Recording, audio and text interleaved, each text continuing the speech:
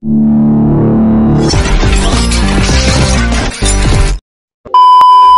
2003, sinimula ni LeBron James ang kanyang NBA career na nasa home team na Cavaliers. Sa Ohio, binili niya ang isang Bath Township property na nasa Summit County sa northwest ng Akron. Ayon sa balita, gumastos siya ng $2 million sa DES ng mga panahon na iyon. Noong October ng 2003, gumastos din siya ng millions of dollars sa pag-renovate ng kanyang mansyon na may 19 na kwarto at 6 bedrooms, 8 bathrooms, bowling alley, recording studio, home theater, sports bar, aquarium at barbershop. Ang mansyon ay nagkakahalaga na ngayon ng sobra pa sa $9 million. Si LeBron ay may 3 mansyon kasama ng nasa Akron at 2 sa Los Angeles. Tumira rin siya sa isang malaking bahay sa Coconut Grove sa South Florida. Ang mansyon ay nabili sa halagang $13.4 million. Binenta niya ito nang siya ay bumalik sa team ng Cleveland. At nang siya ay maging member ng Los Angeles Lakers, meron siyang 2 mansyon na pagpipilian. Merong mansyon na worth $21 million na binili niya noong 2015 kung saan siya ay unang magpasya na pumirma sa kontrata ng Los Angeles Lakers. Ang pangalawa naman ay binili niya sa halagang $23 million. Napakagastos kung tutuusin, pero wala lang yan sa $154 million na kikitain niya para sa susunod na 4 na taong kontrata sa NBA.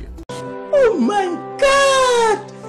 Wow! Ang 8 bedrooms, 11 bathrooms, movie theater, gym at pool ni LeBron ay nangangahulugan lamang na siya ay namumuhay ng marangya sa ilalim ng tenure sa Lakers. At ang $9 million mansion niya sa Ohio, $13 million crib sa Miami at over $44 million na bahay sa Los Angeles ay nangangahulugan na si LeBron James ay may buhay na parang hari.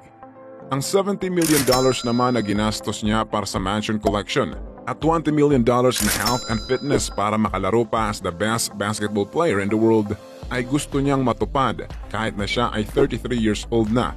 15 years nang nasa league si LeBron at gumagastos siya ng $1.5 million kada taon para sa health and fitness, kaya ang total ng kanyang nagastos sa health and fitness para sa 15 years na paglalaro ay $20 million. Ito ay para lamang sa investment niya sa kanyang katawan at home gym furniture kasamang kanyang best friend at business partner na si Maverick Carter. Ang ginagastos niyang ito ay kasama na ang chirotherapy, hyperbaric chambers, personal chefs at trainers. Lahat ng iyan ay para lamang ma-maintain niya ang strict diet at routine niya. Pero meron din siyang replicated gym from organization ng NBA. Lahat ng team na nasalihan na niya ay ginaya niya ang mga equipment at tinawag na team's gym sa kanyang bahay. Si LeBron din ay nag-aral ng tamang pagtulog at may mga masahista. Para sa kanya, lahat ay posible dahil lahat ng kanyang ginagawa ay constructed para ang kanyang paglalaro ng basketball ay maging long-term at makapag-stay siya ng mas mahaba pa sa mga court.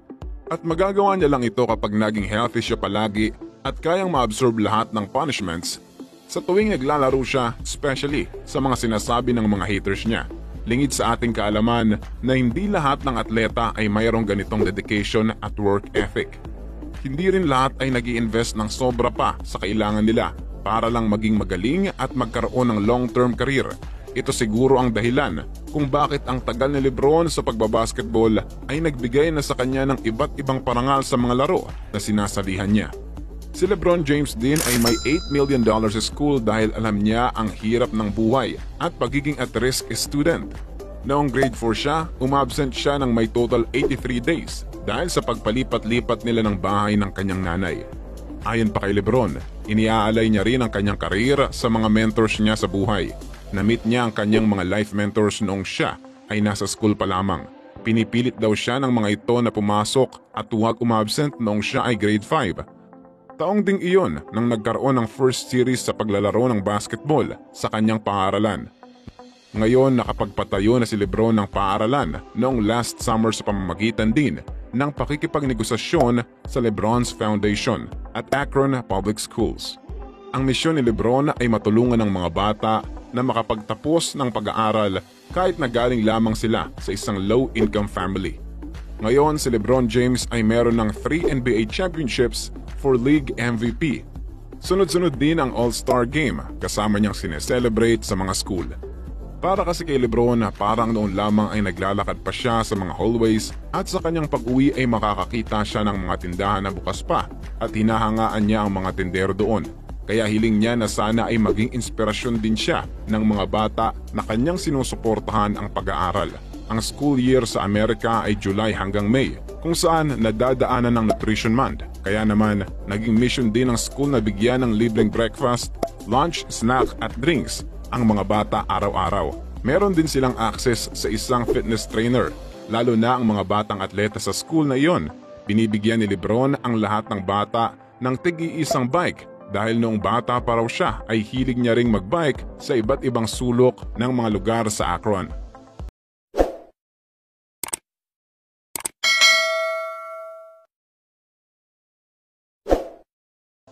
Para kay Lebron, kahit pa nasa Los Angeles Lakers na siya, hindi niya pababayaan ang hometown niya sa Akron, Ohio. Gusto niya na magtulong-tulong silang lahat para mas lalo pang mapalago ang komunidad nila doon. Ayon sa balita, merong $1 million watch collection si Lebron at kahit off the court, kilala talaga siyang namumuhay sa marangya at mayaman na living status pero sophisticated at the same time. Ang pagpo-post ni Lebron sa kanyang social media accounts kasama ang mga most trending designers ay isa lamang patunay na siya ay mayaman. Nito lamang, nagkagulo ang mga fans nang pumunta si Lebron sa isang NBA game na suot-suot ang isang $40,000 outfit. Meron siyang post-game interviews at long list of endorsements. Na-endorse na niya ang mga brand na Rolex at Atom. Si Lebron din ay merong multi-million-dollar car collection. Alam natin lahat na ang isang NBA player ay gumagastos ng milyon para lamang sa isang sasakyan. Pero si Lebron, kahit na siya ay nagsisimula pa lamang sa kanyang karir sa Cavaliers, nakabili na agad siya ng magandang sasakyan na bunga ng kanyang endorsement sa Nike. Nakapag-drive na rin siya ng Hummer H2 na binili ng kanyang nanay nang siya ay magtapos ng senior year sa high school. Lumawak ang collection ng cars ni Lebron nang siya ay yumaman. Nagkaroon siya ng mga sasakyan na tulad ng Bentleys, Rolls-Royce, Ferraris at iba pa. Pero akalain nyo ba na ang una niyang sasakyan na Hummer na binigay ng kanyang ina ay isa sa mga mamahaling sasakyan noong mga panahon na iyon? Ayon sa kanyang ina, nag-loan siya gamit ang future earnings ni Lebron sa NBA, kaya siya nakabili ng sasakyan na iyon. Ang loan na ito ay nagkaroon ng kontrobersya sa Ohio High School Athletic Association. Agad itong ni-review at mapalad naman sila na wala silang violate na rules sa asosasyon. Unique Autosports ang hilig na sasakyan ni Lebron. Sa isang interview noong 2009, tinanong si Lebron kung mas gusto niya ba ang Rolls-Royce o Bentley. Pero ang sagot niya ay wala sa nabanggit. Bagkus sinabi niya na ang kanyang favorite car ay Cotton LGT. Si Lebron ay nagmamay-ari din ng isang Dodge Challenger SRT na dinedicate niya sa kanyang favorite NFL team na Dallas Cowboys. Meron din siyang Ferrari 599 na may Unique Autosports at binili niya ito para sa kanyang sarili noong siya ay mag-25th birthday. Noong 2019, nang maging teammate si Lebron at Shaquille O'Neal sa Cleveland, ay niregaluhan ni O'Neal si Lebron ng isang Rolls-Royce Phantom para sa kanyang birthday. Si Lebron ay may-ari rin ng isang Mercedes-Benz S63, Range Rover, Chevy Camaro Jeep, Wrangler, Classic 1975 Chevy Impala at Porsche 911 Turbo. Noong 2014, sinelebrate ni Lebron ang pag-launch ng kanyang bagong limited edition ng Nike King's Pride. Nakipag-collaborate rin siya sa Lula Vierich na natalo ng Caliente at Toys for Boys Miami. At isa ring brand new Lamborghini Aventador Senior na may same style sa kanyang Nike shoes ang binibenta na may halagang $700,000. Si LeBron James ay kayang gumastos ng milyon-milyon para lamang sa kanyang car collection. Kaya sino nga ba ang makakaalam kung ano ang kaya niyang bilhin sa next contract niya sa NBA at may kikitain siya ng $144 million, hindi pa kasama doon ang endorsements at investments niya. Ang investments ni Lebron ay umaabot din ng milyon despite of the fact na malaki ang kinikita niya sa kanyang karir. Hindi pa rin ito dahilan para sa kanya na tumigil palaguin ang kanyang pera. Matalino siya pagdating sa investing at pag-diversify ng kanyang portfolio. Sa katunayan, nakapag-invest na siya sa Liverpool with a 2% stake na umaabot sa $6.5 million. Ayon sa SPN, may isang investment banker na nagsabi sa kanila na ang team ng Lakers ay may $1.6 billion ang halaga Nangangahulugan na si LeBron James ay worth more than $32 million. Hindi lang basta basketball player, endorser o investor si LeBron, isa rin siyang businessman. Sa katunayan na ang kanyang business na Blaze Pizzas ay may net worth na $25 million. Ayon sa kaibigan ni LeBron, kahit noong 29 years old pa lamang si LeBron ay talagang gusto na niyang maging biggest equity cash payout for a professional athlete in the history. Nakita rin siya na kasamang maghapunan ang mga biggest billionaire sa mundo katulad ni Warren Buffett at Bill Gates. Binigyan nila ng advice si LeBron sa investments at pagiging businessman. Ngayon, si LeBron James ay constantly developing his skills pagdating sa court at sa buhay. Walang makatatanggi na si LeBron ay isa sa mga pinakamay potensyal na maging pinakamayamang tao sa buong mundo balang araw.